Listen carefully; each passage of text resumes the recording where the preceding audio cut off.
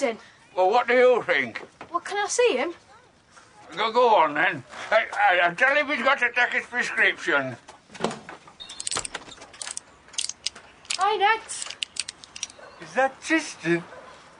I came to see if she was nearly finished. Really? It's looking good. Did you put that machine gun at the back like you said? I couldn't find one. I fitted this though.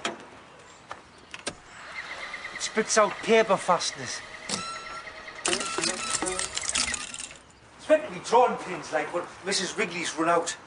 She said they was quite sharp, but I don't know if they'd burst a villain's tyres. She said they might. Anyway, she's getting some more drawing pins in so we can try those. Hey, I'm not showing you this yet. Get in. Come on.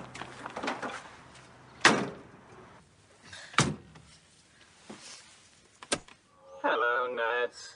It's good, isn't it? Let's solve some crime. Wow. She's alive, Tris.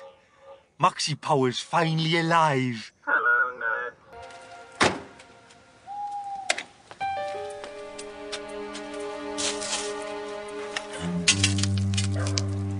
Tris!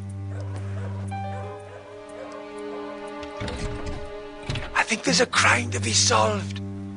What? There's a crime going to happen. I heard these blokes in the pub.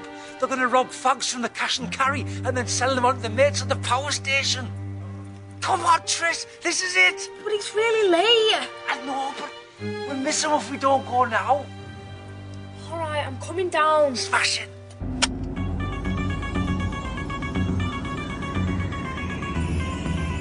Hello, Ned. Let's solve some crime. Have you phoned the police? Nearly there, look. Have you? It's all right. We've got Maxie.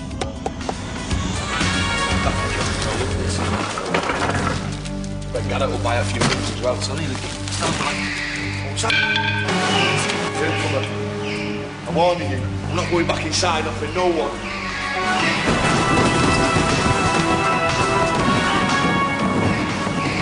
What the hell's that?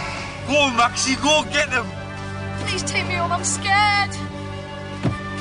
You'd better lock the doors. There's some bloke and he's bleeding kid. Don't worry, Tris.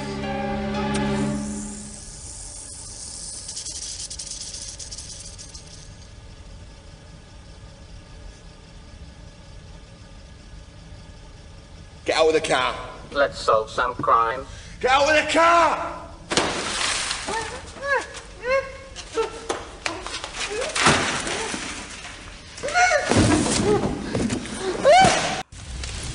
Oh, Ned, you've got to do something. They've started a fire. Don't worry, Tris. Maxie Power's still got a few tricks up her sleeve.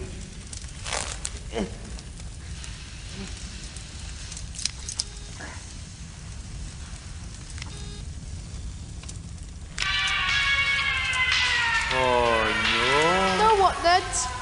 Ned? What are we going to do? Oh, no, no, no.